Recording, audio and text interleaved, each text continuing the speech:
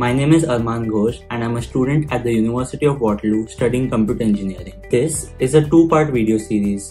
This is part 1 in which I'm going to talk about my courses in term 1A of my Waterloo Engineering degree. I had a total of 7 courses.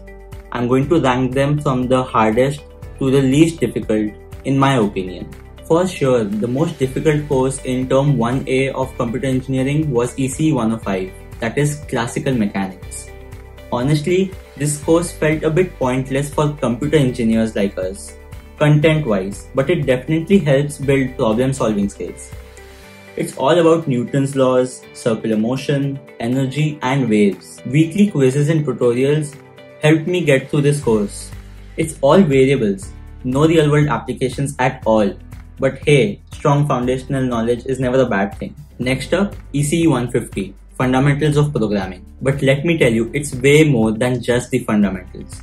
We dove deep into C++, which is super important for engineers and firmware development.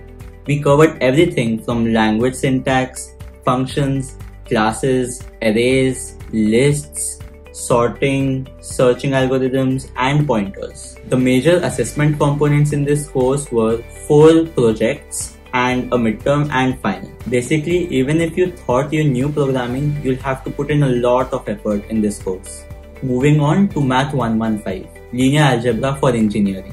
This course is pretty abstract and will require a lot of practice problem solving. We tackled complex numbers, vectors, matrices, linear transformations, determinants, eigenvalues, eigenvectors, and even the Gram-Schmidt algorithm. Weekly quizzes and tutorials were a constant challenge, but they really helped strengthen our understanding. Then there's Math 117, Calculus 1 for Engineering. This course felt like a breeze compared to the other courses. Think grade 12 calculus but on steroids. We covered different types of functions, limits, differentiation and integration. Just the basic calculus. There were weekly quizzes like Math 115, but these were pretty straightforward. ECE 198, Project Studio.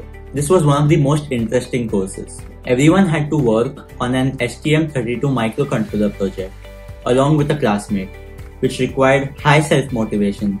Since we only saw the professor for this course like a total of 3 times during the entire term. This course was all about the engineering design process and project management. Next is ENGL 192 or COMST 192, which is Communication in the Engineering Profession.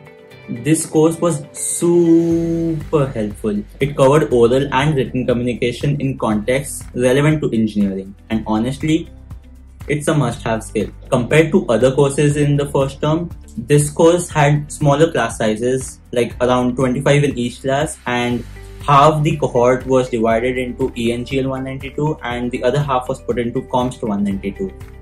These both are kind of the same, but they had some differences which came out during the assessment components.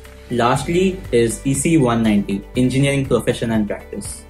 This course was learning how to behave and act as engineers, ethics, and understanding our roles and responsibilities in society. We had in-class group activities which actually had more weightage than the midterm and final marks combined. Also, I almost forgot, this is the only course in which we were allowed to get a cheat sheet for the midterm and the finals. Okay, so that's a wrap on my 1A courses. Please let me know down in the comments if you'd like me to create a GitHub repository with all the resources I have for all these courses. Doing well on your courses is important, but hey, don't forget to enjoy as well. I played football intramurals every week. I went out almost every weekend. I watched an unhealthy number of movies.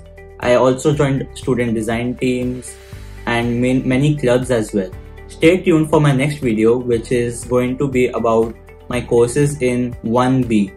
Thanks for watching. See you in the next video.